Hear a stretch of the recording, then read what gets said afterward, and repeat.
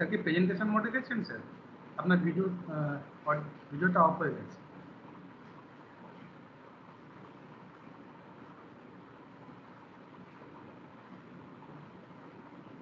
Sir আমি হিরক বলছিলাম। Hello, শুনতে পাচ্ছেন? হ্যাঁ স্যার, শুনতে পাচ্ছি স্যার, শুনতে পাচ্ছি স্যার। হ্যাঁ, আমি স্লাইডটা শেয়ার করছি। আচ্ছা আচ্ছা, হ্যাঁ আপনার ভিডিওটা ওই জন্য অফ হয়ে গেছে। হ্যাঁ, ভিডিওটা অফ করলাম আমি, নাহলে না আমার এই ইয়েটা কাজ করছে না। হ্যাঁ স্যার, স্লাইডে এসছে স্যার, স্লাইডে এসছে। এসছে তাই তো?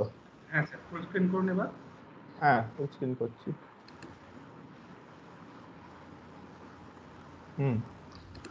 আচ্ছা, এবারে স্যার একটু স্যার, ম্যাডাম দেখা যাচ্ছে তো? হ্যাঁ স্যার, দেখতে পাচ্ছি sir.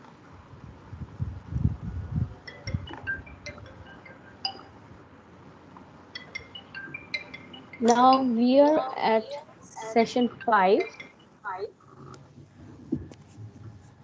Session 5 lecture will be delivered by Professor Mitra.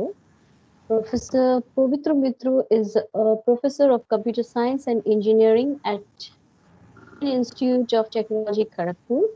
He did his PhD from Indian Statistical Institute, Calcutta, and BTech from Indian Institute of Technology, Kharagpur.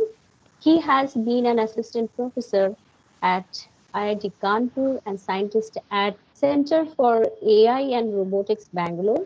He received the INAE Young Engineer Award, IBM and Young Faculty Award. He has co-authored a book and about 100 research papers in pattern recognition and machine learning. Sir will be talking about support vector machine. He's from Department of CSC from IIT Kharagpur. Sir, I will request you to start the session. Thank you.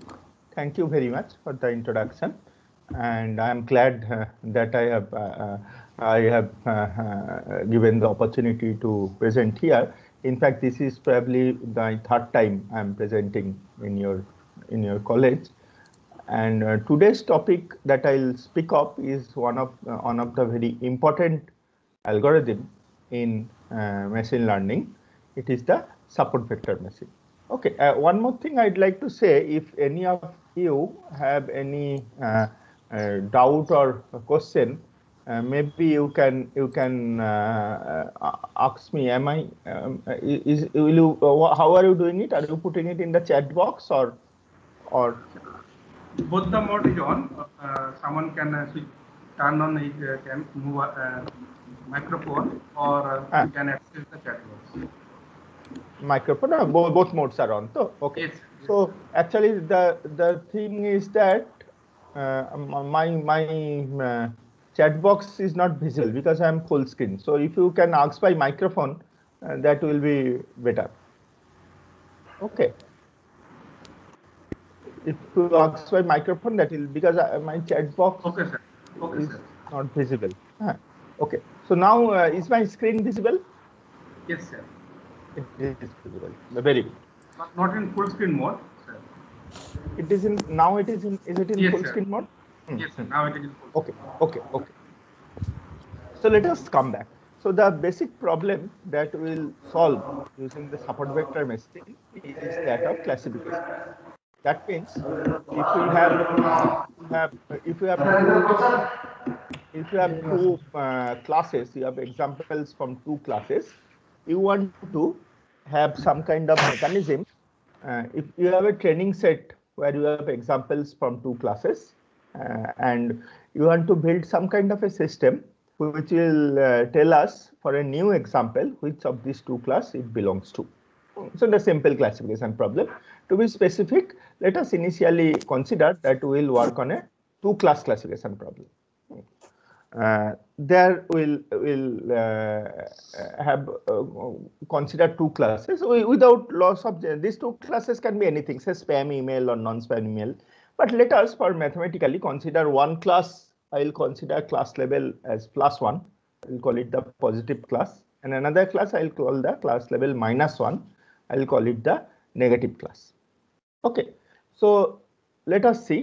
So this is the problem. So I have some examples. By the way, this I think I know, you know, that every example in machine learning can be represented by a set of attributes, right?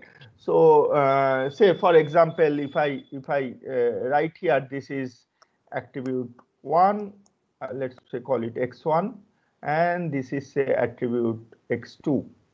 So some attribute of the examples, right? So all right, some attribute of the examples. Okay, so what and then so every example is represented by a vector, in this case two-dimensional vector x1 x2. So this is a very important point to note. I think if you have not studied it already, the important thing is that in machine learning every example can be denoted by a point in some coordinate system. If there are two observations or two attributes per example, it is a two-dimensional point. If there are three, it is a three-dimensional point, n-dimensional point. Okay, so you can plot them on some coordinate system. And so let's say this vector x1 x2 I call as the input vector or feature vector or x vector. So this is a every point I will be represented by a x vector which I call x1 x2. I represent by a x vector, right? So this I call the x vector. Similarly, the class level, the class value of the points, I say this point, this has an associated class, in this case blue, I represent it by a output label y. Okay, so this y for our initially for our case, we'll assume y to be either +1 for the either +1 or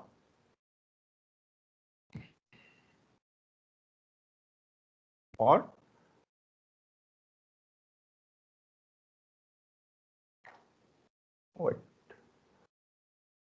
or -1.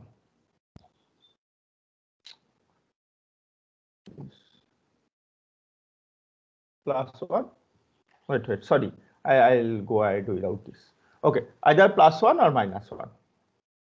Right, and what we want to do, as I said before, that we want some kind of mechanism to separate these two classes. Okay, to classify these two classes.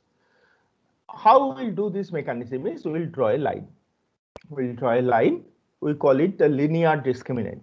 Discriminant because it separates two classes, discriminates between two classes. So we call it a linear discriminant, and we'll draw the line in such a way that all the blue points are in one side and all the red points are in the other side. So if we can draw such a line, I can easily use it for future point. Okay, so how I'll use it for a future point? If you have a new point whose red or blue I don't know, what I'll do is that I'll just check which side of the line the point lies in. Which side of the line the point lies in. Right. If the point lies in the blue side, I'll classify it as blue, otherwise red. Mathematically, let us look at one thing. You know from higher secondary coordinate geometry that a line has two parts, a origin side and a non-origin side, two sides of a line. What is the thing in the origin side? Origin side is, if you look at the equation, one more thing to be noted here is that, see, this x I said is a vector. How do I represent a line? I represent a line by w1 x1 plus w2 x2 plus b equal to 0. That is the equation of a line. W2 x2 plus b equal to 0. That is the equation of a line. So if I denote a vector w as the vector w1 w2, a two-dimensional vector w1 w2, and we denote x as I said previously also as a two-dimensional vector x1 x2, then w1 x1 plus w2 x2 is nothing but the dot product of W and the X vector. This you understand clearly. It is the dot product of the these two vectors. Okay, so let me explain it. Let me explain it. So W, just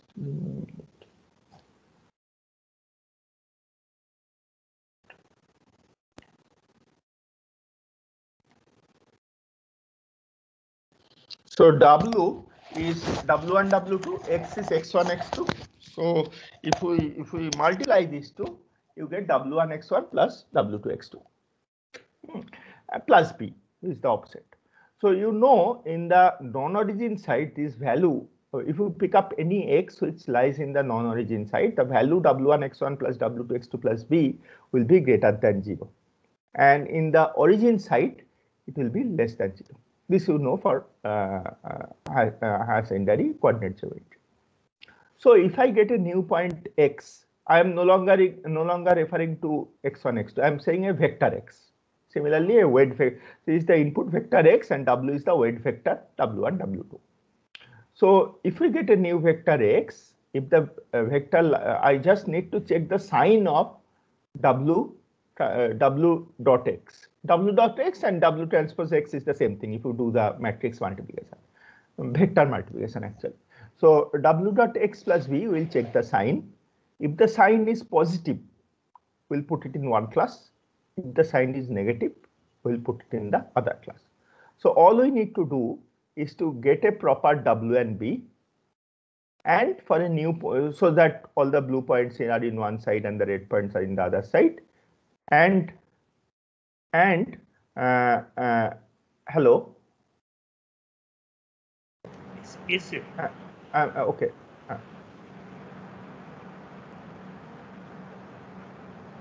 Yeah. So all the blue points are in one side and the red points are in other side, and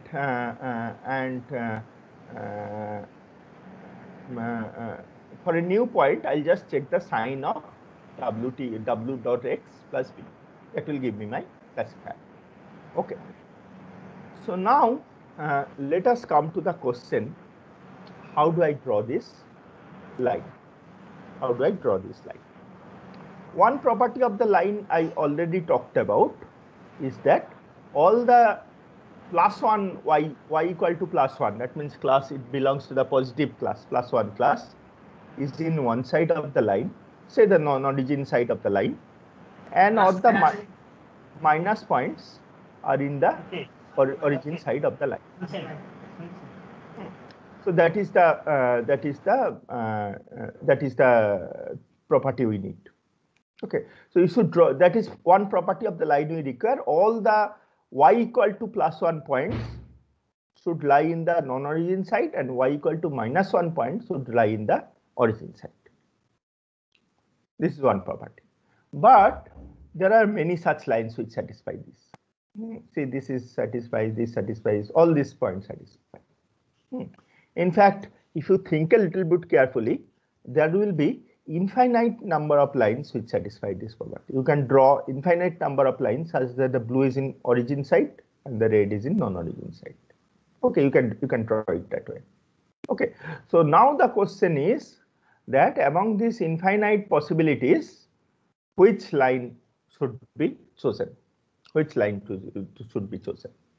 Okay, or are all boundaries equally good?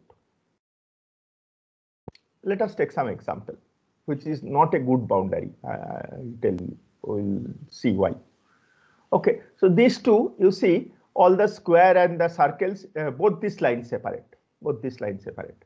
But you can sort of intuitively see that they are not very good separators. They are not very good separators. Okay. Whereas if we have something like this which passes to the middle, this is not exactly middle, but something which passes to the middle, that is probably a good separator.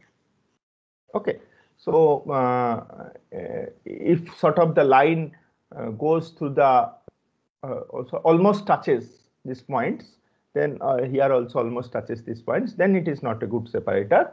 But if you can somehow draw a line which passes through the middle, something like this, which passes through the middle, then it is a good separator, right? So it is not a straight line anymore anyway. Then it is not a good separator. Then it is a good separator, right? So can anybody tell why this line is not a good separator, but this line is a good separator? Anybody, any idea why it is so? Anybody among the students, can you tell why rather this line is a good separator, one passing through the middle, but this line is not a good separator? Any answer? Anybody want to answer this? Why this is so? You can intuitively feel that okay, maybe this is a good separator, but this is not because that is close to the support vectors on the right side. Okay. And onto the left hand side, so the what distance. What is the problem? Vector, if it is close, what will be the problem? No, if it is close, I mean the distance of support vectors on either side of the line, if that is minimum, we consider that boundary to be the best one. Yes, okay, but let me give an argument like this. Say suppose see this line and this line, existing points, both of them classify 100% correctly. But suppose if I have a new point here, then similarly if I draw it here, it will be somewhere here. See, this point now misclassifies it. This point will misclassify it. Okay, it cannot properly classify. Whereas this line will still correctly classify it. Because if it is here, it should probably belong to class 2. So that means the given training examples, both this line and this line are equally good. But for an unknown or new training example, this line is better than this line. That means the generalization capability is better for this line passing through the middle. For this line passing through the middle, it is better. Okay, so now let us see what this how this can be formalized. Let us define a quantity, as you have said, that let us define a quantity called the margin. What is the margin? Margin is for a line with respect to a given set of points. So what is the margin? Margin is defined as follows. The margin of a line is you take the closest point to the line. Maybe this is the closest point. You drop a perpendicular to from the closest point. Similarly, here also you drop a perpendicular to the line from the closest point, not from all points, from the closest point. This minimum perpendicular distance, perpendicular distance is actually the shortest distance. So minimum perpendicular distance is called the margin of a line with respect to given set of points. Okay, so if it is a property of both the line and the so if there was another point here, maybe the margin would have been less. But anyway, this point is not given, so only these points are given. So you can see that if only these printed points are there, the margin of this line, so this is my margin, this is my margin. The margin of this line is much higher than the margin of this line.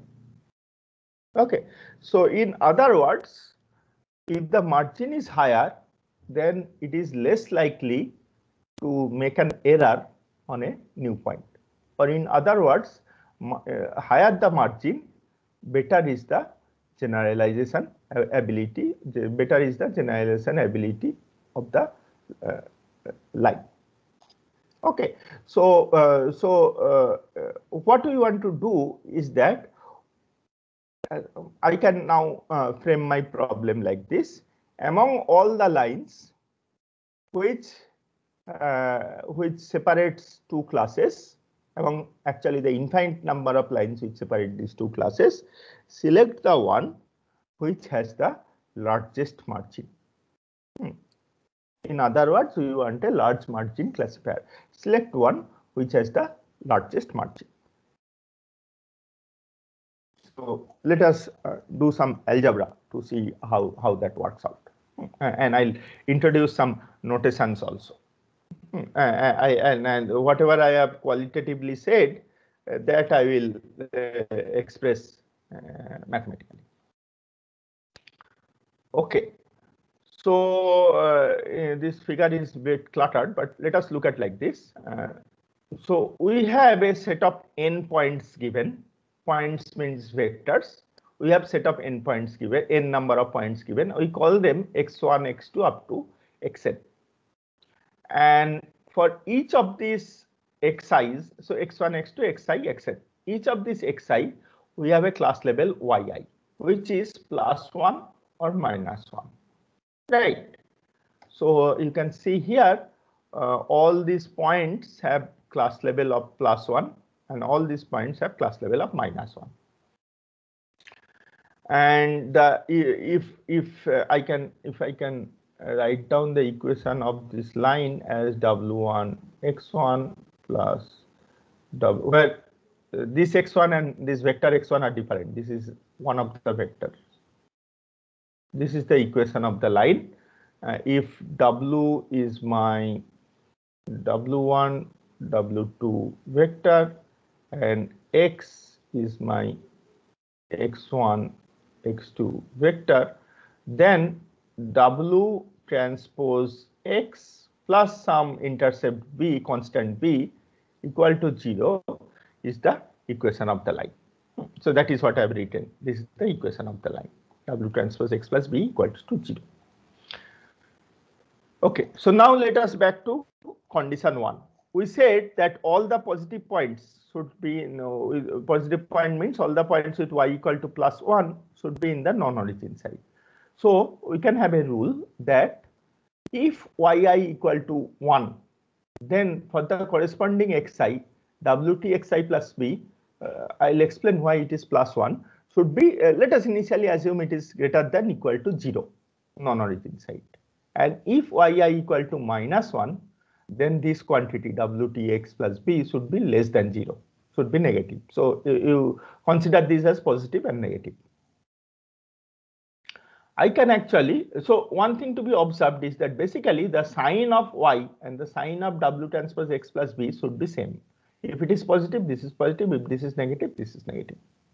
So in other words, the product of y into wtx plus b should be always positive for all the xi yi given. For all the xi yi given, wi, why this one I'll come later, but initially consider this as positive. So for all the xi yi into w transpose xi plus b should be greater than 0 for all.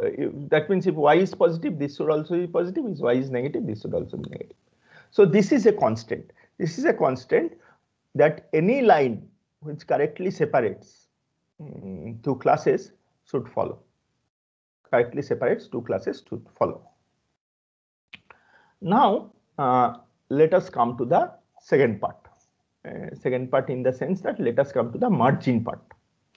As we have defined that margin is distance from the closest point to the line, perpendicular distance to this. In fact, this point may be in either class. In this particular example, both these points are intentionally put it are at equidistant from this line. So this distance plus this distance, I slightly defined the, I said margin is the perpendicular distance. It is like, it is the distance in either side of the classes.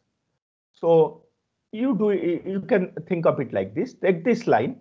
Now move a parallel line in both sides. This parallel is shift like this. This side you shift like till it touches one of the point. Moment it touches, you stop there. When it touches, you stop there. Similarly, this side also, moment it touches, you stop there. So in between, you will get a strip like this, where no points are there. No points are there in this region. On the boundary it is there, but inside no points is there. So the width of this strip is the margin, which is equivalent to drawing a perpendicular distance from this point to this and taking twice of this, which is equivalent. Okay, so now I want among all the lines which satisfy this condition. This is the condition for correctly classifying all the training points. One side +1, other side -1. Among them, find the one having the highest value of margin. You note that moment you tilt the line, your margin changes. Moment you tilt the line, your margin changes. Okay. All right. So now let us come to the derivation of the value of the margin. Derivation of the value of the margin. Let me take a clean example that will become, yeah, okay. Let me do it this. Okay, so what I said, margin is the perpendicular distance from the closest point. Let's take any point xi. What is the perpendicular distance from xi to the line? What is the equation of the line? Equation of the line is W transpose or dot product you can take plus B equals to 0. What is the equation of a line to a plane? Let me call it as D. So D is nothing but absolute value of D is the distance from xi to this given line. Again, from higher secondary coordinate geometry, you remember it is W1 square plus W2 square. Okay, this is the definition of a, I mean, again, these are vectors. So this W should actually be W1, W2, and Xi should be X1, X2. Okay, this is the distance from a point to a line. So this W1, W2 square, if we take the W vector, it is nothing but the square of the magnitude of the W vector. I think there is a square root. Square. So I can write this as in vector notation P. This is the modulus, that means the positive value because distance has to be positive. This is the magnitude of the W vector. This is the magnitude of the W vector denoted by this symbol. So as you know, if you have a vector W1 and W2, magnitude is W1 square plus W2 square root over. Okay, so the distance, let me call it as Di, is this is the distance of the Xi to the line. So what is margin? Margin is the minimum value of this distance over all I. Okay, because for as I have defined margin, so this is for this xi, this is the distance, this xi, this is the distance, this xi, this is the distance. You take the smallest among them. You take the smallest among them. Okay, so that will give your margin, right? So so margin is nothing but minimum of this quantity over all the xi's. Right. All right. So now let us check out another thing. So let me use this space. So you tell me, so this line is 1 plus 3x2 plus say 4 equals to 0. This is the equation of a line. 4x1 plus 6x2 plus 8 equals to 0. That is the equation of another line. You have, so this is W1, this is W2, this is B. This is B. Okay, so these two lines are different, but are they actually different lines or are they the same line? They are the same line. You can easily plot and see they are actually the same line. So what it means is that you can always scale or multiply W1 and W2 and B by the same quantity. It doesn't change your line. It doesn't change your line. But But see, so basically you multiply W and B by the same quantity, and so numerator denominator cancels out, the margin remains the same. Okay, so whatever value of this W and B you write down, if they are scaled with respect to each other by a same constant, then the margin remains the same. Basically it is the same line, so geometrically the margin should be the same. So when I am writing it down and computing the minima, which equation should I take? Should I take 2x plus 3 or 4x plus 6? Which equation should I take? Okay, so I do some kind of normalization. And in the process of normalization, what I do, I multiply W and B by a constant such that the value of this numerator for the closest point, not for others, for the closest point, I multiply W and B in such a way such this numerator becomes equal to 1. Numerator becomes equal to 1. Note that you think a little bit, I can always do that. But note one thing, this margin value does not change because you are multiplying W and B, you are also multiplying W, so it cancels out. Okay, so the margin, absolute value of the margin doesn't change, but the numerator can be scaled. And when I scale them, for any line I can do that. If you think a little bit carefully, you will understand. And I scale it in such a way so that the closest point has a numerator value equal to 1. And since it is a closest point, that is also the minimum value it will have. So this entire quantity, minimum over all xi, wxi plus b, it is the closest quantity. It is the minimum, so it is for the closest only it will be the minimum. So this entire quantity becomes equal to 1. Right. In other words, what is the advantage of this? Because moment I do this normalization, but note one thing, this W cannot be any value. This W should be the scaled value only.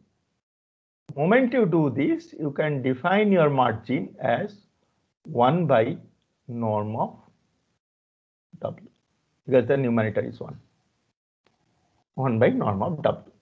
In fact, not exactly 1 by norm of W, because this is on one side. This is on one side, similarly you have on the other side, so multiply it by 2, so it is 2 by norm of W.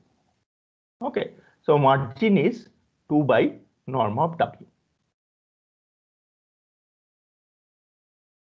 Okay, now I think we will understand this, because I said that if y equal to 1, this should be positive.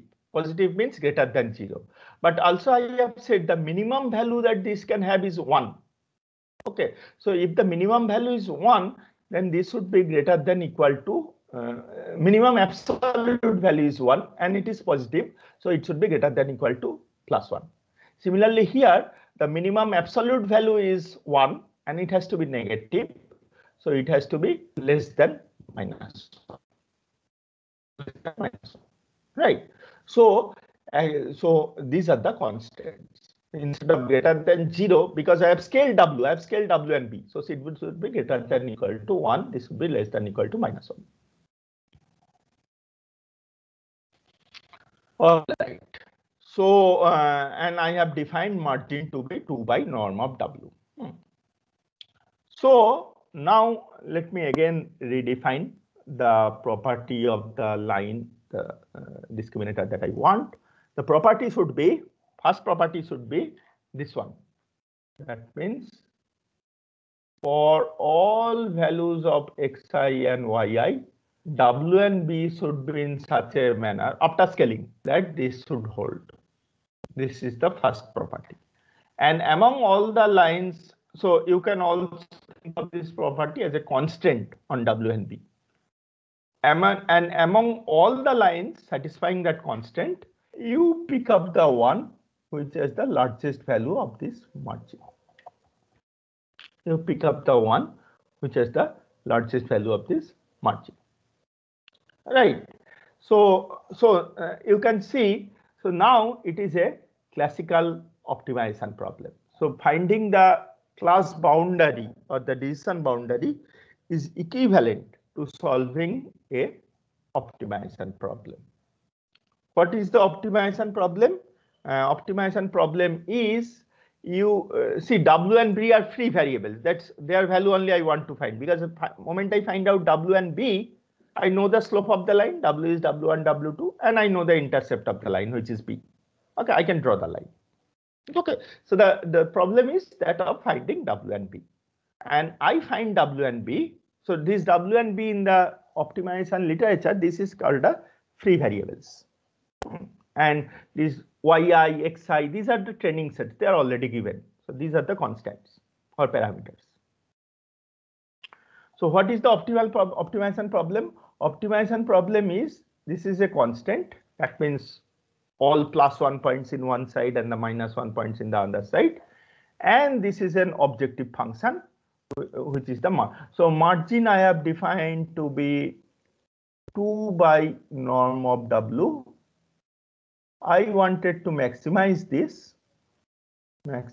this, which is equivalent to, I want to minimize half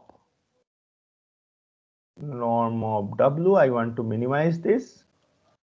And since W is positive, if I instead minimize half norm of W whole square, that would also minimize half of norm of W. Right. So,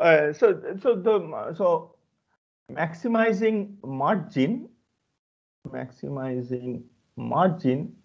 is same as minimizing this quantity. Right. So this is the objective function. So basically, this constant along with the objective function gives me my optimization problem. And if I solve this optimization problem, I will get a value. I'll get a solution which is a value of W and B. Moment I know the value of W and B, I can draw the line. Okay. So now let us try to solve this optimization problem. Okay. All right. So let us look at the optimization problem. So the optimization problem is that you have a constant which is a little bit complex, and you have an objective function which is a little bit simple. What I try to do, I use a standard optimization technique called the method of Lagrange multipliers. Those who have done linear programming will know about it. We use a method of the Lagrange multipliers, and what the this method will do is that it will transform this optimization problem into an equivalent optimization problem. Equivalent in the sense that the solution of this optimization problem, that means the value of W and B, let's call W star and B star, that we get by solving this problem is one and the same as solving that equivalent problem. So this problem we call as the original problem. This problem we call as the primal optimization problem, and the problem that we transform after using Lagrange multipliers we call the dual optimization problem. The solution of the primal problem and the dual problem are one and the same.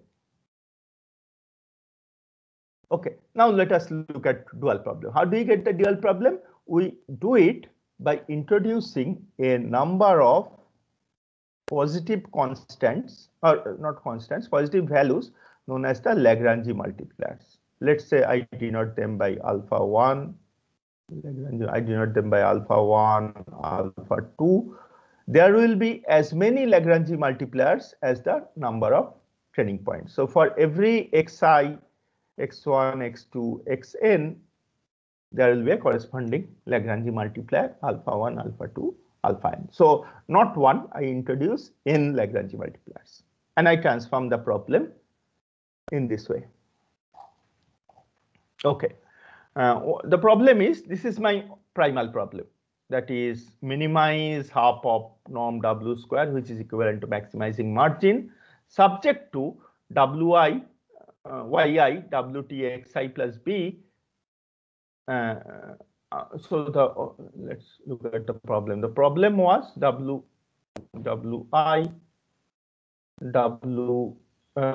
Yi, Wi, wxi plus b should be greater than equal to 1 for all I.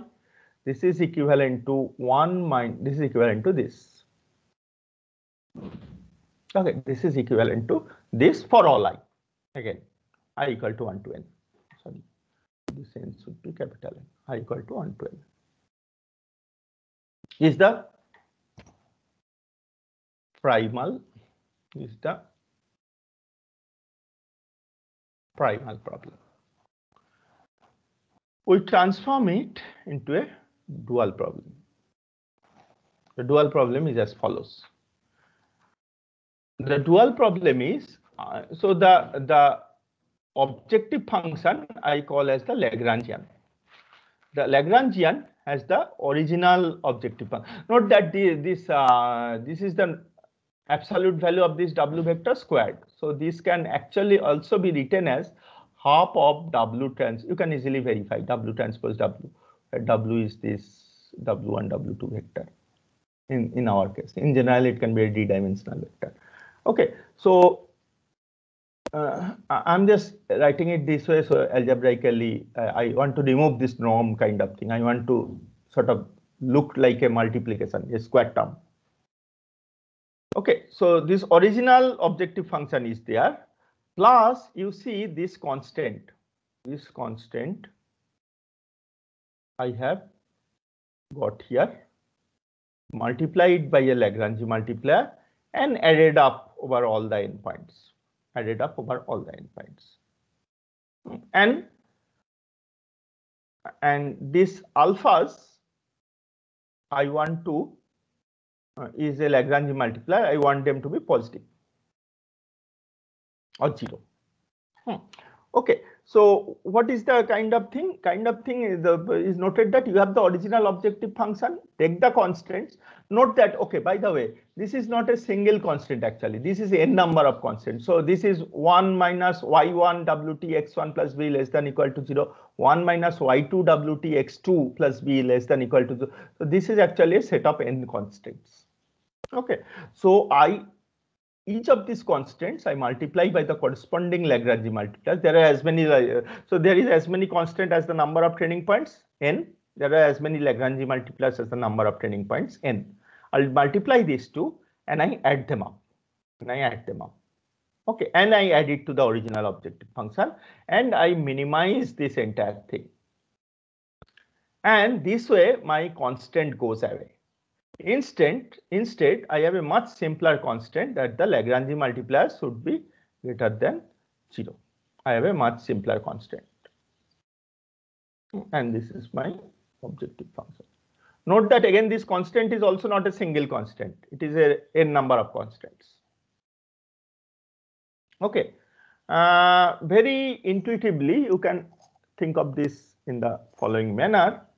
It means that, see, I wanted this to be as much less than 0 as possible. As much less than 0 as possible. That means I want this to be as small as possible. So I'm minimizing it. I'm multiplying by a positive number, so it's still as negative as possible. And I'm minimizing the entire thing. Okay, but very sloppily, not mathematically. Okay, so this is my modified objective function. And this is my modified simple constant. And this entire thing is my dual problem. As I have said before, using optimization theory, you can say the solution, that means the best value of W and B, which I call W star and B star, that I get by solving this problem is the same as that I get by solving the B problem. So I might as well solve this problem. Why? Why I am solving this, doing this transformation? Let's see. It will be easier. Algebraically. Okay, so now once that is accepted, then let us forget about this primal problem. Look at only at the dual problem and try to solve it. So what are the variables? Free variables. W is a free variable. B is a free variable. Alpha, these Lagrange multipliers are the free variables. And this is the objective function, this is the constant. All right. So you know at minima, because I want to minimize the Lagrangian, at minima, the partial derivative of Lagrangian has to be 0. So I can say that at minima I have del Lagrangian, I don't know if I can write it properly, del L del W should be equal to 0, del L del B should be equal to 0. Okay, and similarly del lambda equal to 0, del alpha equal to 0, and that is trivial, that is just a constant. So, these two property, any Lagrangian which I am minimizing, any objective function for that matter, should be satisfied at the minima. Let us try to derive this. So what is this? This is L. What is del L del W? What is del L del W? So del L del W. So this is the Lagrangian. This is the Lagrangian, as I have said before. I am because see, each of these are vectors, xi, xw, these are all vectors. So if the vectors has the components k, if I expand, forget about this. Let us initially consider they are to be scalars only, but actually they are vectors. As I said that del L del W should be equal to 0. What is del L del W? Can anybody tell in this? What is the partial derivative of this expression with respect to W? So half of W square, W transpose W, again intuitively you can think of as W square. So what is derivative of half of W square with respect to W? It is W itself. Derivative of half W square is W. Next term is alpha I. Okay, summation alpha I. Summation alpha I is independent of W, so partial derivative is 0. Next term, summation alpha I yi wt xi. Summation alpha I wt. I am just expanding these terms.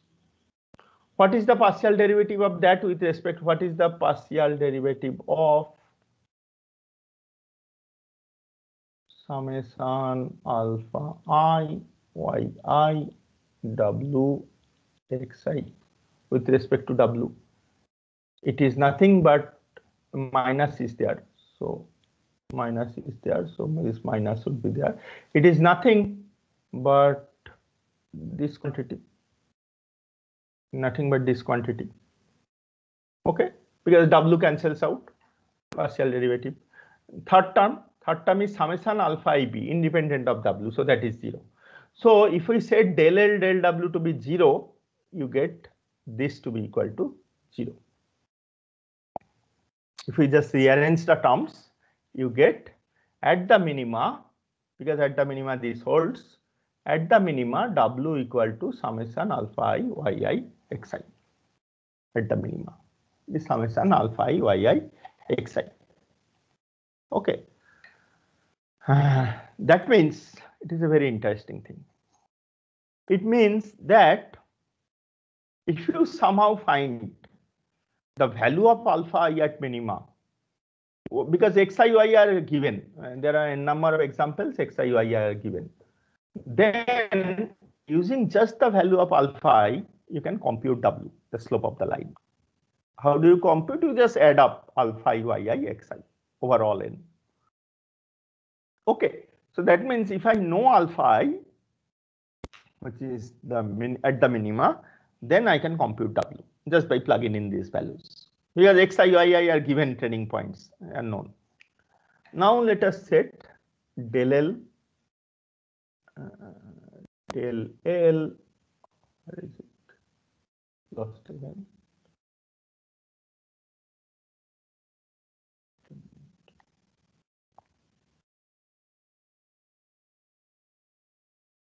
Yes.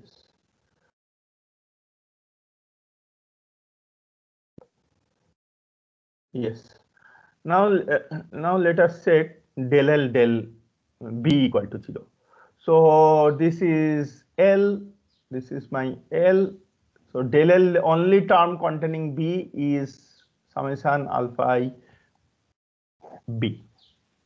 Other terms do not contain B. So their partial derivative will be 0. Here summation alpha I b partial derivative alpha I y I b actually. So their partial derivative will be their partial derivative will be this, and this is equal to 0. So at minima, these two very important things we have. These two very important things we have by applying the condition of the minima, del L del W equal to 0. Okay. Now what I will do is that, so I have expressed W in terms of alpha. I will substitute this value of W at the minima in this expression. I will substitute the value of W in this expression. Okay, so if we substitute W in L, you can actually easily check it. It's not very difficult algebra. It is, so this W gets replaced by summation alpha I W yi xi. This W again gets replaced by this. So you have a it's like double summation. So if okay, anyway, this I'm not working out.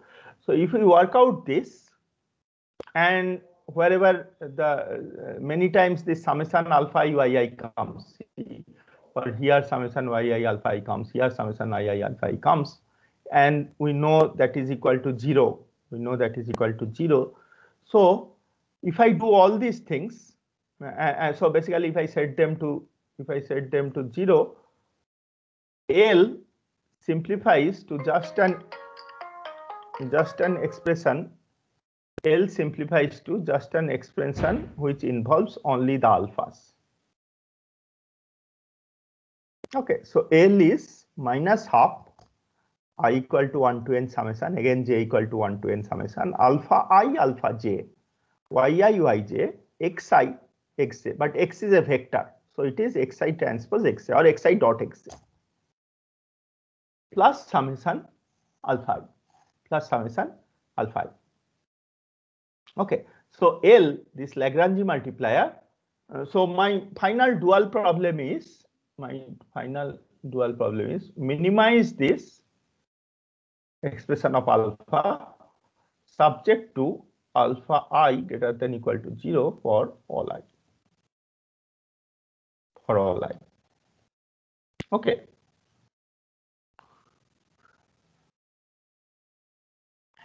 This is the dual problem. So the new objective function is a function of alpha only. It is a function of the alpha only. In fact, this transformation is called a Karus-Kontraker transform theory. It's this Lagrangian transform. It's a optimization theory. Those who have studied optimization will know about it. Okay, it says that you maximize this quantity. Okay, this quantity is actually the negative of this quantity, so that's why. No, this should be this. I think I made wrong. This should be minimized. Okay, you minimize this quantity subject to alpha I greater than equal to 0. Yeah. Any question?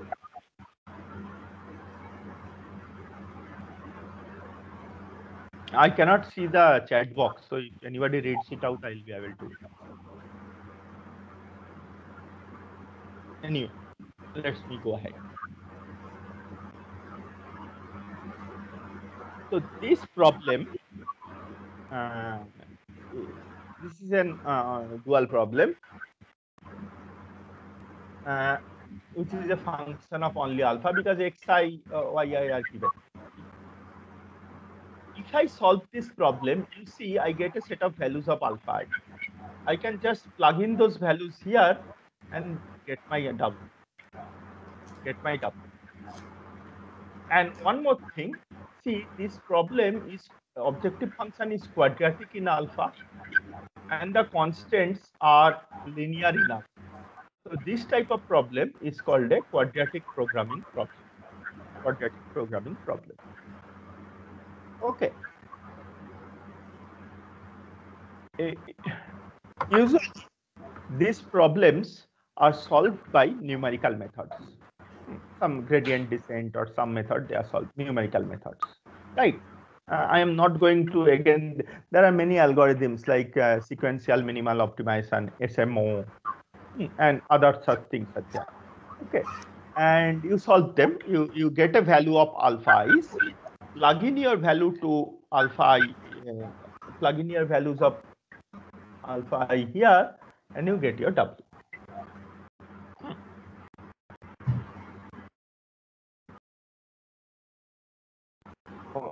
Get your W. In fact, let me write down a vector notation here, which is more useful. Do I have the vector?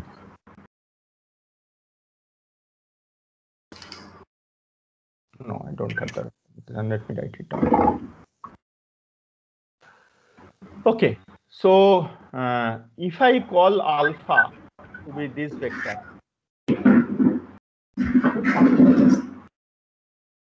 and H has something called a Hessian matrix, which is like this. So it is a n cross n matrix. The ith entry of the ijth entry of the Hessian matrix is nothing but yi yj xi transpose xa. This is the ijth entry of the Hessian matrix. So it is a, since there are xi equal to 1 to n, xi equal to 1 to n. So take two examples, x1, x2, two input vectors x1, x2. Take their dot product, multiply their class levels. What you get is a scalar, and that is the entry of the ijth matrix. So if we take all n cross n, you get a full matrix. That is the Hessian matrix. So this I call as the Hessian matrix. Okay, and let me consider another n number of one vectors, n number of one vector. So this W can be written as, sir, mathematically can we solve? No, you cannot have a closed form solution for this. So for software, can you use MATLAB? Yes, I'll tell that. In the end, I'll tell that there are a lot of softwares for solving this. Okay. Just in the end, I'll tell about them. Okay. Okay. Thank you, sir. So this can be written as, this alpha is this. Alpha. So this is the alpha vector into u transpose minus half alpha h alpha transpose. Okay. So this alpha is a variable. H is a constant, which is getting from xi, xa, yi, ij, and this is my optimization function. And this H captures everything about the data, yi, xi, xj, everything about the data training set is captured in H. Okay, so this is the standard form of a QP problem. It is solved. It will give you values of alpha. Once you get the value of alpha, you plug it in here. Now, there is a very interesting property. There is a very interesting property. The property is that we said that we want alpha I to be greater than equal to 0. So they can be either 0 or positive. After getting the solution, so there are many alpha. If there are n number of, if there are 1000 training points, there will be 1000 alpha I's. Most of the time, people saw one thing. People saw that if there are 1000 alpha I's, 990 of them are 0.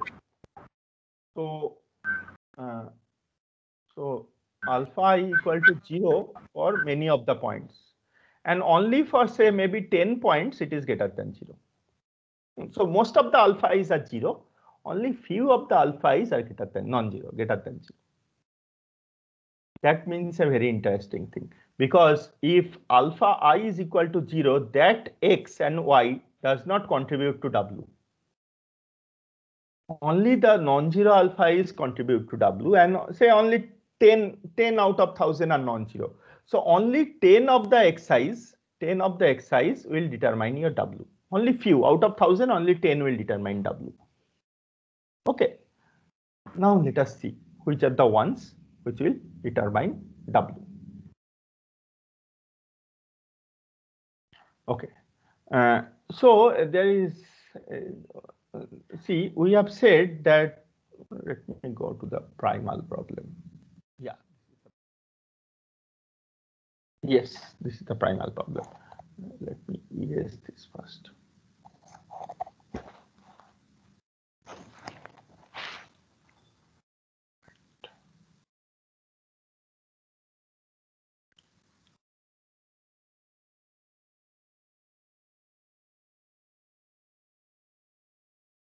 Yeah.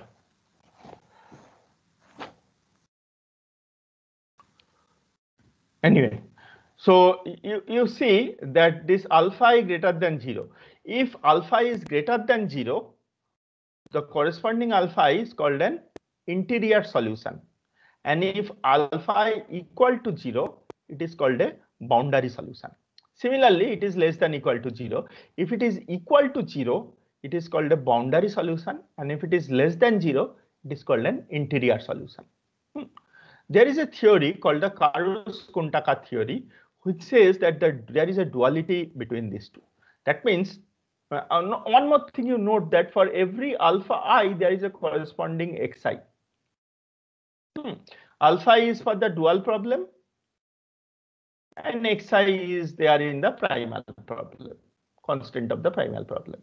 So it says that the solutions which are interior in the dual are boundary in the primal, and solutions which are boundary in the primal in the dual are interior in the primal. That means if alpha I equal to 0, then for the corresponding xi, this will be less than 0. And if alpha I is greater than 0, and the corresponding dual, this will be equal to 0. So if alpha is greater than 0, xi will be such that this is equal to 0. If alpha is greater than 0, xi will be such that this will be equal to 0. But now let us see. So basically, if alpha is equal to 0, you are not interested. They do not determine W. We are interested in the point in which alpha is greater than 0. And as I have said before, if alpha is greater than 0 because of Karush-Kuntaka theorem, the corresponding xi, for the corresponding xi, this will be equal to 0. This will be equal to 0. Okay. That means, in other words, this yi wt xi plus b will be equal to 1. Yi is plus 1 or minus 1. So the magnitude of this quantity will be equal to 1. So the magnitude of this quantity, absolute value, not magnitude, will be equal to 1. And if you remember, I said that when it will be magnitude equal to 1, I have scaled w and b in such a way for the closest point it will be equal to 1. For the closest point equal to 1. So that means if we come back to this geometric picture, what will happen is that for all the points which are inside, their alpha will be equal to 0. And the points which are on the boundary of the margin, their alpha will be non-zero. Their alpha will be non-zero. For everybody else, alpha will be 0. And if alpha is 0, they are not determining your W. See, only these 3 points, this point, and this point, points which are on the boundary, they determine W, because W is this. We have derived before, W is this. So these points which are on the margin boundary and for which alpha is non-zero are called the support vectors. And this line is called the support vector machine. Sometimes it is also called the optimal separating hyperplane.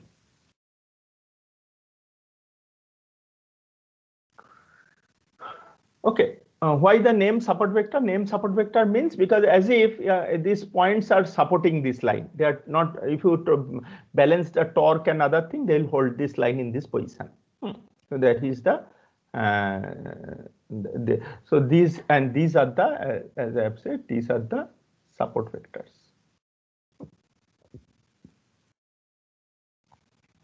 There are 3 support vectors. Point to be noted is that among all the training points, only few of them are support vectors. The others are not support vectors, but they are important in the sense that W is determined by this equation using only the, so actually I can, instead of j equal to 1 to n, I can write j equal to 1 to s, where s are the support vector, because for others alpha is equal to 0. Okay, so this is the support vector. So if we summarize the steps, summarize the steps. And what we do, first we create this Hessian matrix yi, yj, xi, xj, pass it on to this, form this quadratic programming problem, pass it on to the QP solver, QP numerical QP solver. You get the values of alpha i's. Once you get the value of alpha I, plug them in, take the non-zero alpha i's, plug them in for the support vectors, give the value of w. How do I get b? Because I know for pick up any support vector, I know for a support vector w dot xi plus b, this absolute value should be, magnitude should be 1. Okay, and xi is a support vector by the definition. W I already know from this equation, xi I know, given b I can find out from this equation. And so you have to pick up any one support vector. You already know the value of w from this equation, put it there, you will get the value of b. Because if it is a support vector, you know the value of xi. Right, so this is the overall thing. Now this may actually, for large number of points, this matrix Hessian n by n is very large. Suppose you have 1 million training point, it is 1 million by 1 million. Okay, so there are a lot of optimization tricks like sequential minimal optimization, which solves this very fast. Okay, so I'm not going into those optimization problems. Now let us look into another problem.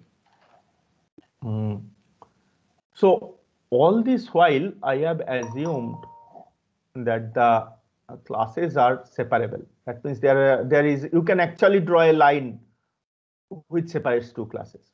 But suppose there is some overlap in the class. There is some overlap in the class. So you cannot draw a line. So they are not linearly separable. So how do you solve such a case? That such a case is solved by using this technique. So here I said, what is this margin? The margin is kind of a no man's land. What happens?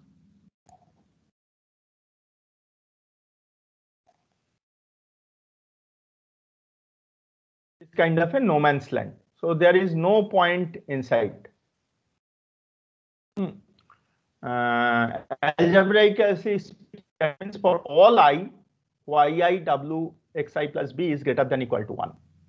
But that is not possible if there is a overlap among the classes. So there will be, so what I do, I allow kind of a slack or an error. I say that some points are allowed inside this margin also. And this is the error. I denote by xi. This is the error or the slack. Error or the slack. Okay. So I allow some slack.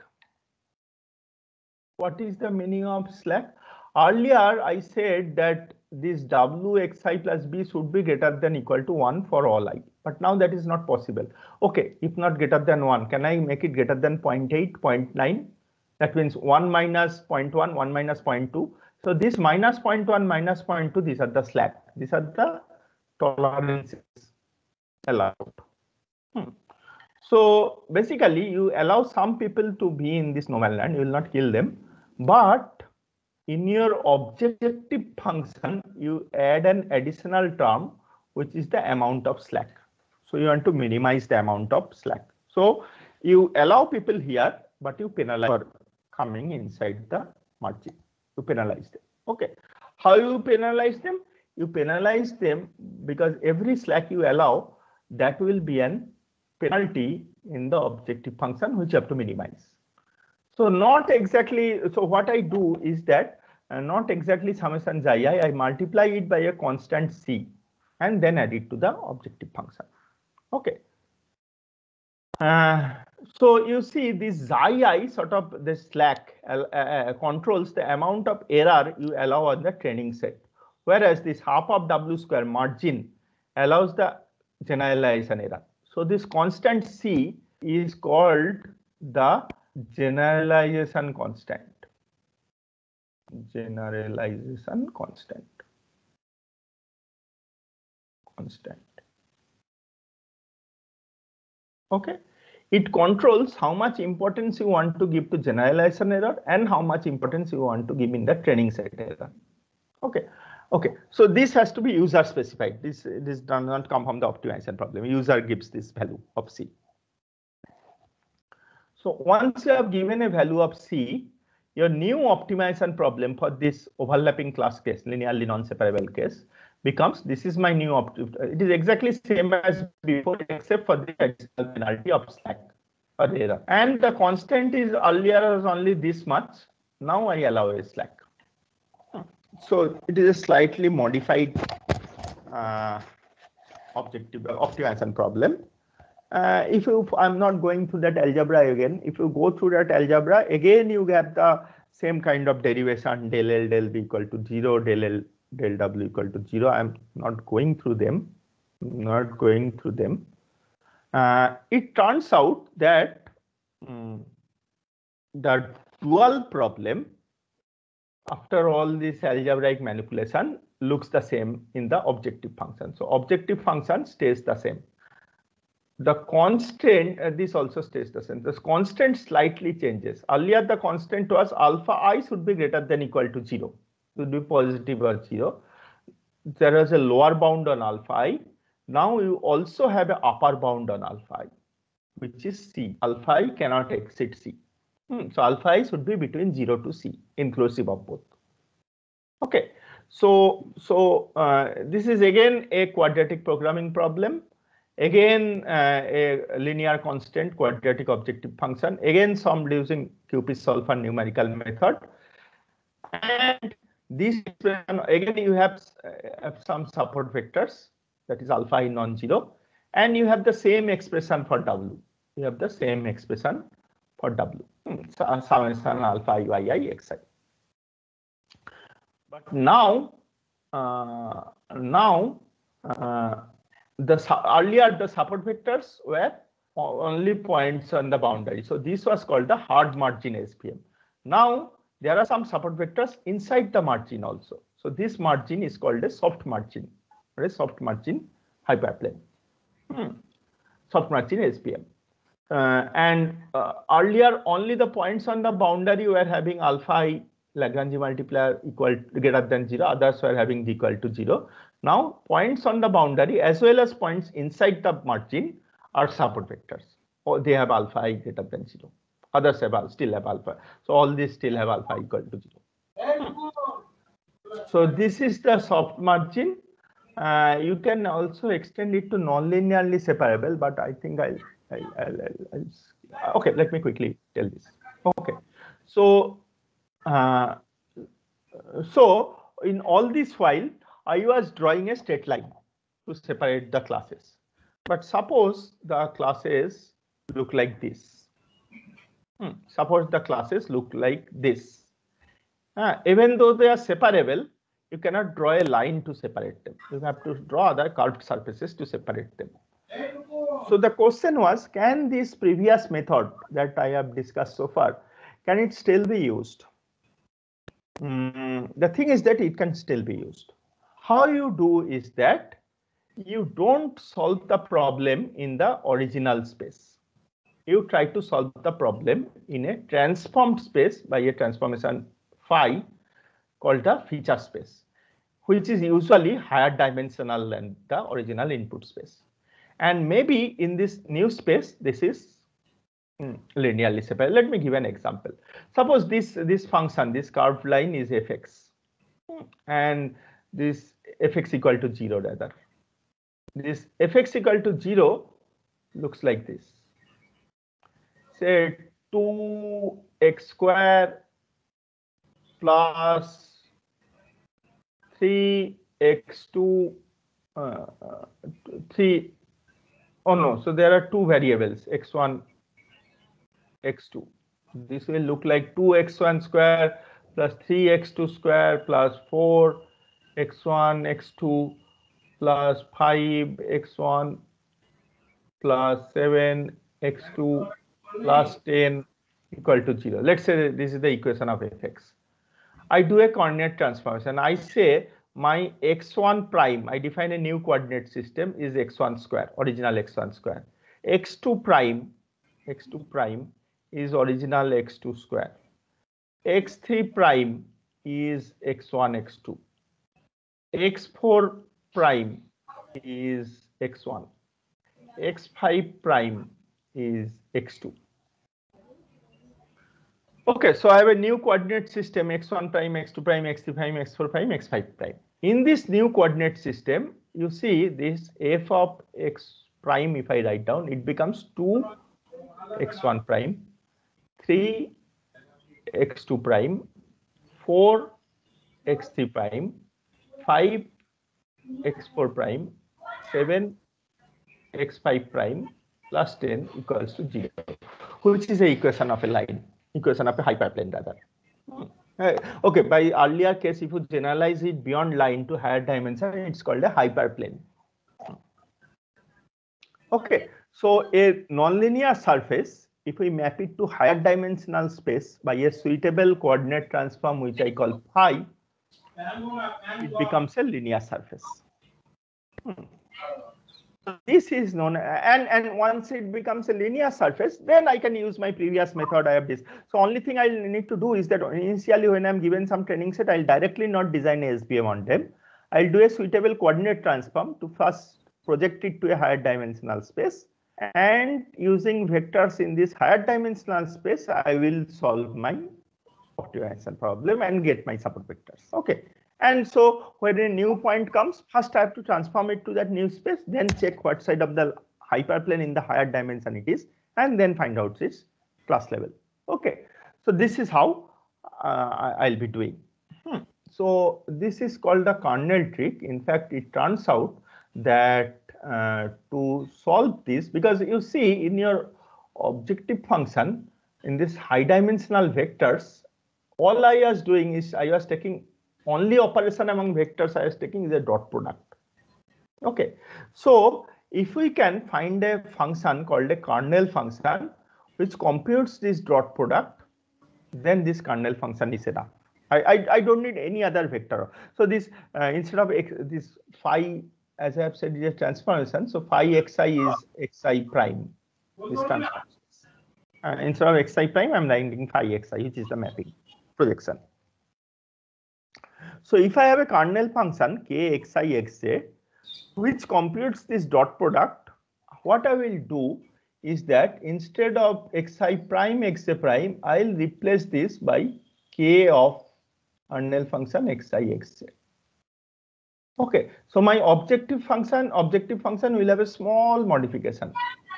Instead of xi dot xj, it will be k of xi xj, where kxi is the kernel function or this nonlinear transformation I was talking about, this coordinate transformation. Okay, so now people have tried out different kind of kernel function. They have tried out, there are some mathematical, this is a worked out example. You can go through the slides later. I think I don't have time to do it. This is an example where this kind of nonlinear function has been mapped to a linear function. Okay, so there are these are there are some mathematical conditions that they should satisfy, but as I have said, the only change you need is this replacing this simple dot product, which by the way is called a linear kernel, by this other general nonlinear kernel. There can be many kinds of nonlinear kernel. Again, I'm not going to this example. There are many kinds of nonlinear kernel. There can be a polynomial kernel. So kernel between u and v is u dot v to the power d. There can be a polynomial kernel up to degree d, k of xy is kx dot y plus 1 to the power d. There can be a RBF kernel. This is an RBF kernel. If you replace d by 2, you get a quadratic kernel, RBF kernel. You can get a sigmoid kernel. So these are different kind of kernel functions you can get. You can think of a kernel function as a, so the linear kernel x dot y is nothing. What is x dot y? Is the product of their magnitude and cosine of the angle between the dot product of two vectors. It is the alignment of two vectors. If they're fully aligned, the kernel function is highest. Here in the RBF kernel, if these two vectors are close, then their kernel is less. So depending on what type of nonlinear unfortunately, there is given a data set, nobody knows which kernel will give you the best result. Okay, so people try out different kind of kernel and see. So this is the kind of boundary you get in RBF kernel. Okay, you can actually, there is a rule that if you have two kernels, K1 and K2, you can combine them by linear combination. You can take their exponential, you can take their product, all these become valid kernels. Okay, this is an example of a nonlinear kernel, a quadratic kernel, polynomial kernel. So you have to choose your kernel function. So in summary, there are many things I'm not going. You have to prepare the matrix. You have to select the kernel function. You have to choose a parameter value C, generalization constant. You have to create the Hessian matrix, that is the standard form of QP, pass it on to a QP solver. I'll tell you what QP solver are. You get a value of Lagrange multipliers alpha I, plug it into W to get the value of W. When you get a new point, you just check the sign of WX plus B. If it is positive, you put in one class, negative other class, right? In fact, you need not compute W because W is summation alpha I, yi, xi. You can directly plug it into that equation to get the sign W to xi plus B equal to 0 if you substitute the value of W. Okay, so you need to choose two things. You need to choose the kernel function and you need to choose the value of the generalization constant C. And then there are many softwares. LibSVM, which has all these QP solvers, everything, constructing the Hessian matrix, finding the support vectors, doing the classification built in. LibSVM is a popular. MATLAB has a support vector toolbox. PyTorch, all these have support vector toolbox. There is one software called SVM Lite, which is a very fast optimization. Very large matrices you give, it will very quickly do it. So, but LibSVM is most popular. All these scikit-learn and other Python toolboxes, they have LibSVM built in. Okay, these are libraries which are called by them. There are many MATLAB toolboxes, Python toolboxes of SVM. You can use them. So in summary, I have just given an overview. There are some more mathematical details that are, if you go to the slide, you'll find it. But this is a very popular method. It is very easy to train, scales well to high dimensional data. And the trade-off between generalization and training error can be controlled. Many kernels can be considered. The drawback is you have to choose the value of C, you have to choose the value of kernel function. These are still open problems. So there are many researchers who design their own kernel function for their own particular purpose. Okay, so this is my conclusion. It is a very useful alternative to other deep learning and other techniques that are currently in practice. Maximize the margin and apply the kernel trick. Many implementations are available. You can try them out to get a more idea. Okay, so now these are the resources, kernelmachines.org, supportvector.net. This is a very nice tutorial, ICML tutorial, which you can go through. Okay, for the details of the derivations. So thank you. If you have any questions, you can ask. I'll be happy to answer your questions now.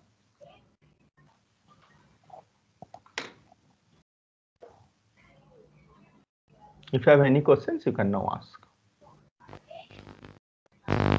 Hello, sir. Yeah. Sir, for multi-class classification. Yes, I missed that. I am quickly doing that.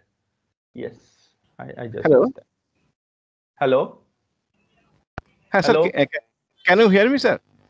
Yes, I can hear you. Okay. Sir, for multi-class or multi-disease classification, which technique is the... So which technique? No, I have missed that part. I'll tell you. So in general, SVM is designed for two classes. So if you have multi-class, if suppose I have a K class problem, you break it up into K2 class problem. For example, class 1 is positive class, everything else is negative class. Class 2 is positive class, so to solve a K class problem, you solve K number of 2 class problems. So now there are two ways of doing it. One is 1 against all. That means class 1 is plus, rest are minus. Class 2 is plus, rest are minus. Second is 1 against 1. That means 1 is plus, 2 is minus, pairwise. 2 is plus, 3 is minus. So this way. So both, there is a third method called a directed aside pickup, which is little more complex. These are the ways you can extend a 2 class SVM to a K class SVM. So to answer your question for a general K class problem, which is the best method, unfortunately, again, there is no answer to this. You have to try out either 1 against all or 1 against 1. Whichever gets you the best result, you have to use. Depends on the. Actually, sir, I have seen many research paper. So I have seen that different researchers already use different type of technique for multi-disease classification. Basically, for example, sir, CNN, deep learning, upset, like this. So question is, sir, actually I'm also trying for multi-class classification using rough set, but my problem is I don't know which technique is the best. Actually, I have seen that different researchers have already used, and the accuracy more or less 98, 99, 97, etc. So I don't know. Our technique will be the best, or my answer is that there are 3 things to consider. First is, what is the dimension of the input? Okay. So multi-dimension. But how many? 100, 1000, 20, 10,000. So that dimension. If it is an image, it is very high dimension. So that dimension. Second is how many training examples you have.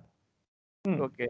Usually the rule is, if you have D dimension, you have to have at least 10D number of training examples. Okay. And third is how many classes you have. Fourth is how complex is the class boundary, how complex is the problem. So the general rule is that if the input dimension is very high and you have less number of training examples, then support vector machine is best. Support vector machine. If input dimension is less, you have large number of training example, but class boundaries are very complex, then neural network is better. Okay. If you have less, rough set is better when number of input dimension is moderate and you have very less number of training examples. Less number of training example. Then rough set is better. But rough set cannot realize very complex class boundary. It has to have a simple class boundary. So these factors have to be seen. But again, this is I am telling a very general term because a high, low, this doesn't have any meaning. So exactly in what problem?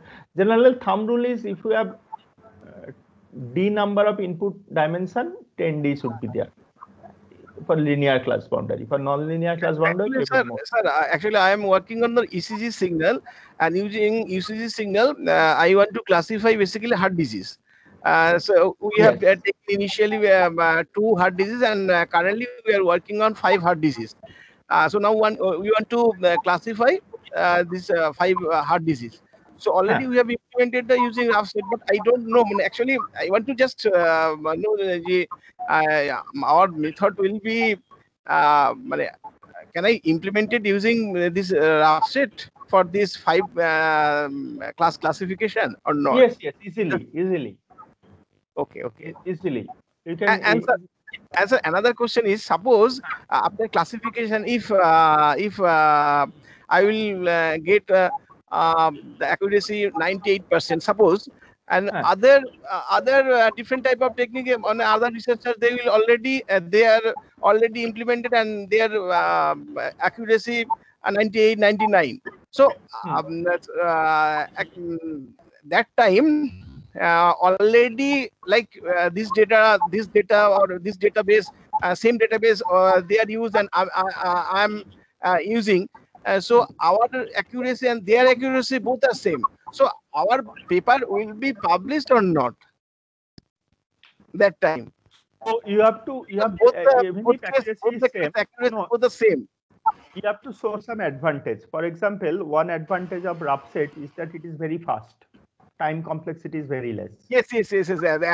I'm telling. So that time, sir, I want to actually I will prove the using rough set the time complexity will be minimized. time complexity and also space complexity. So if you can show that without sacrificing accuracy, you are reducing the time, that is a great contribution. Okay. Thank you, sir. Thank you, sir. So that way it will get accepted. But you have to clearly highlight that. That part actually I am trying. No, but you have to highlight that in the paper. That is the main objective of the paper. Objective of the paper: time complexity and space complexity. Okay. So that you have to highlight. Okay. Then it will be accepted. And that you have to properly show, both theoretically, experimentally. You have to show that. Okay. Thank you. So actually, accuracy is not the only parameter. There are many things, like if you can show something using very less number of training examples, it is learning, or it is robust to noise, or it is taking less. All these are different dimensions. So if you show them, they are also good contribution. Okay. Okay, sir. Thank you. Thank you, sir. Any other question? Yeah. Actually, you can mail me later also. So my email is given in the slides. The slides, I think the organizers, you can ask, they will share the slides with you. I've already mailed it. So if you can check my email, and if you have any further question, you can also ask me. Hello, sir. Yeah, please. Sir, myself Shivaji Mandal. I have a questions regarding this. Sir, is there, you have told already that there is a multiple of software regarding this available, but sir, in case of multidimensional input or wherever I can rough set or theory can use, I have a set of data in the other domain also. I have some belongs to electrical, so that is why the separate I have the multidimensional domain input. So is there any convenient software is available now? Yes. So, exactly. So there is one free software you call WEKA, WEKA. WEKA. As a researcher, I can purchase, or this is the free trial service?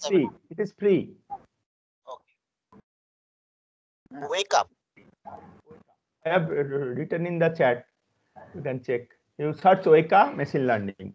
WEKA machine learning. You search in Google, you will get it. It has a very nice. Graphical interface. There you can choose your. You have to write that in the dataset in the format. If I download this software, then I can play with software and yes. There is a format, input format. That means there will be columns. Each column will be an attribute value, and the final column will be the class level. Okay. So that format you have to prepare the dataset. There are examples are given. According to that format, if you prepare the data, then everything, support vector machine, neural network, rough set, everything you can run there. It is very convenient. You search in Google, it runs very easily. It is easy to install also. Just you have to click on it. Okay, thank you. And for those who want to do programming, of course, there is scikit-learn and Python toolboxes, other things are there. You can use them if you want to do more Python-based coding. If anybody has any more questions, they can ask, sir.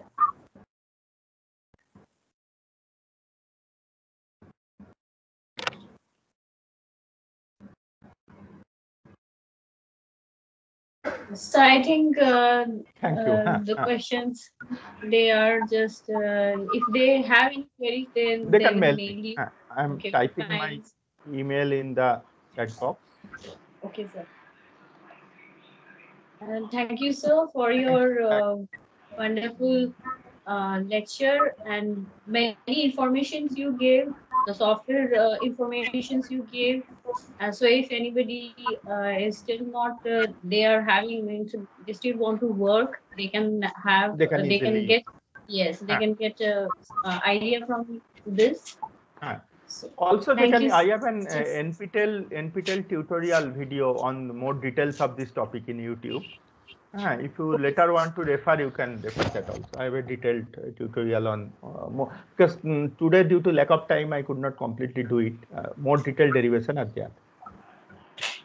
Okay, sir. If you could share the link, You then search YouTube. okay, sir. I don't have the link right So now. But you they will search, search with support vector machine, the yeah, lecture that also you or can search. Yeah, you can support search that. In fact, there are much better also. There are from Stanford University and other. There are very good video lectures in support vector machine. Okay, thank you once again, sir, Thank you. for your precious Thank you. time you gave and the lecture which you gave. Thank you. There is an announcement for the participants that we will have a lunch break and we will come back at 2. So the next session will start from 2 p.m. Thank you, sir. Thank you, sir.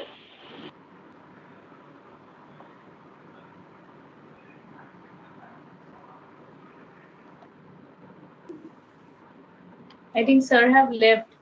So